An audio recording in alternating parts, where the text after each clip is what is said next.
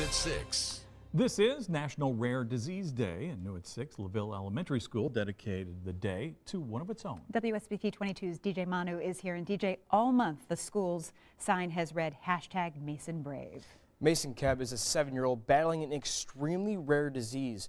Although he can't go to school, he made a special trip today where every teacher and his classmates wore this shirt. This is Buddy Mason's fight with Masto. A big surprise for Mason. His classmates excited to see him. It brought a lot of chills. That made my heart smile. It really did. Mason is currently battling mastocytosis.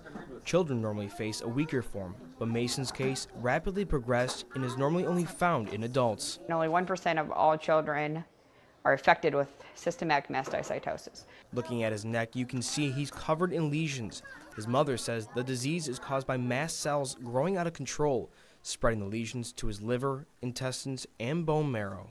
Mason's body is in constant allergic reaction mode. It's a disease with no cure and a life expectancy of just 3 years. So we've just learned to be grateful for every day and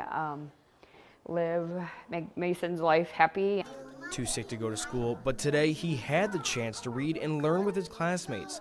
Each year, LaVille students and staff participate in some random act of kindness. This year, easy choice, one of our own who is diagnosed with a rare disease.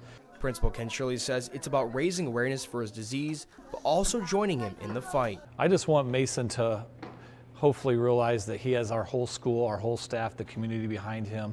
We're here for him. It makes us just feel good that, they're out, that they are supporting us and praying for Mason. Mason has to watch what he eats, can't be exposed to extreme temperatures or be as active, but his mom says he never complains, even when she says she would trade places with him. His reply was, "No, Mommy, because then you'll be sick and I don't want you to be sick."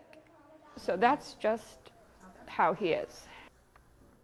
Geb hopes this can bring awareness to try and find a cure or a treatment to help with quality of life. Next month, they will be meeting a doctor in Dayton who can hopefully find him a medication that helps.